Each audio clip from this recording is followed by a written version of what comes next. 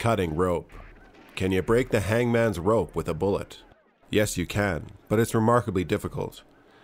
A multitude of conditions must be considered, such as the firearm used, the caliber of the bullet, how the rope is tied, how thick is the rope, and what's the range of the target. The two largest influences in this skilled shot is whether the rope is taut and still. You might see some movies providing some reality to this feat by adding weight to the rope. This gives a bullet a greater chance to make a cut. It also makes it easier to aim at a target that isn't swinging. Weight on the rope further increases the chance of the rope breaking, as a bullet is only likely to damage part of the rope, meaning the rest of it will have to break under tension.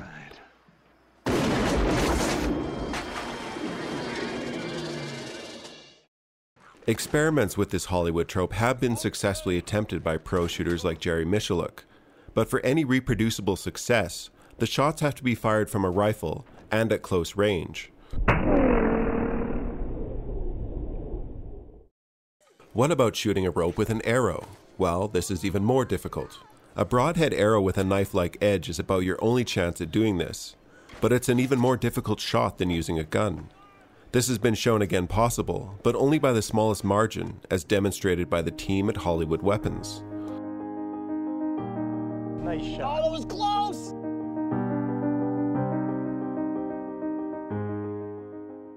There is a further theory that special arrowheads were developed for cutting rope, such as a crescent-shaped arrowhead, but most historians and archers agree these arrows were used for hunting birds, and not as a method of damaging the rigging on ships or cutting rope. It's extremely unlikely anything like shooting a hangman's noose was ever successfully attempted in history. Many 19th century hangings were designed to break a man's neck once they fell from the gallows, meaning to save a person's life, you'd have to cut the rope before the fall.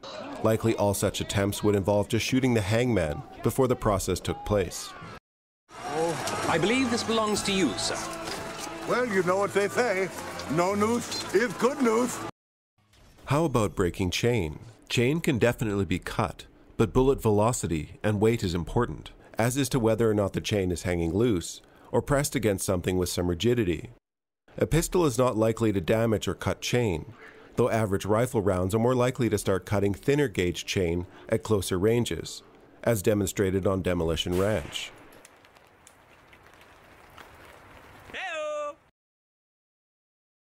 Ultimately, using pistols or even rifles as anti-material weapons or weapons designed to cut from any range is very exaggerated on film.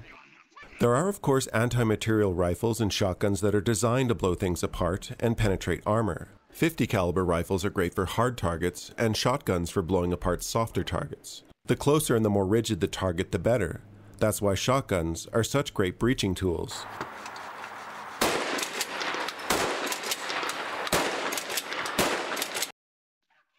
Alright, I'm Johnny. Thanks for hanging around.